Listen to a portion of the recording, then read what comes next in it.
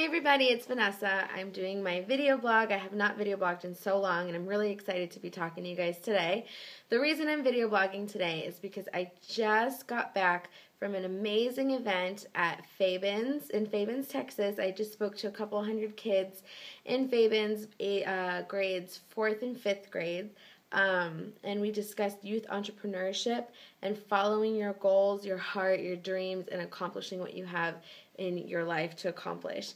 And it was such a touching moment for me. It was so amazing. I was actually really nervous. I've spoken in front of adults and, business people a lot, but with kids it's another level of nervousness and excitement because I really wanted to communicate with them properly and help them push forward and realize that they can do it. The reason that speaking to these kids was really important to me is because as a young child, I knew since I was 8 that I wanted to be an entrepreneur, that I wanted to have my own business. I was really excited about that.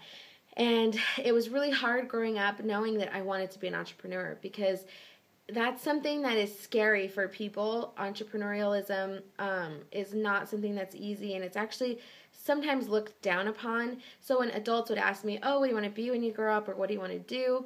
I would let them know I want to start my own business one day. And you would be surprised at the responses. I would have adults telling me, you should probably have a plan B, or, oh, that's cute. No, but really, what do you want to do?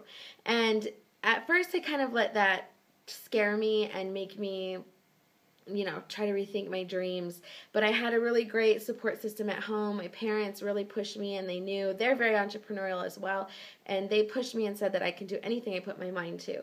So that was really awesome. And so if I can be a spark or a light for any kid out there that wants to have their own business one day, that's my goal and my dream. And so it was awesome talking to these kids. I actually had a little girl come up to me afterwards. She was so cute. She had pink glasses, and she was holding her notebook, and she looked up at me, and she told me her dream, her goal, is that she wants to feed the hungry. She told me, I want to feed people that don't have food.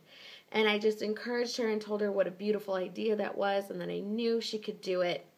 And then she told me that she's scared of doing it because she told her big sister, and her big sister told her that she can't do it and that that's a really dumb idea. So I just encourage all of you watching this video, don't be a dream squisher. If somebody confides in you, their dreams, their goals, their passion, don't be that person that tries to squish their dream or tell them that they can't do it. Encourage people, especially children. I mean, the sky's the limit. They are our future. So just encourage one another. Don't be a dream squisher. Don't be a Debbie Downer.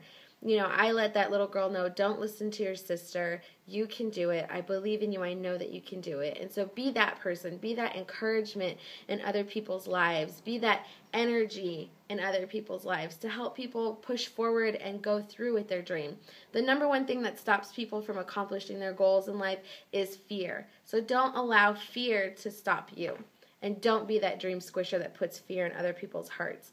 So that's all I wanted to talk about. I was really pumped after my speech, and so I just wanted to put a quick video out there. I hope you guys have a beautiful day, and I'll see you soon. Bye.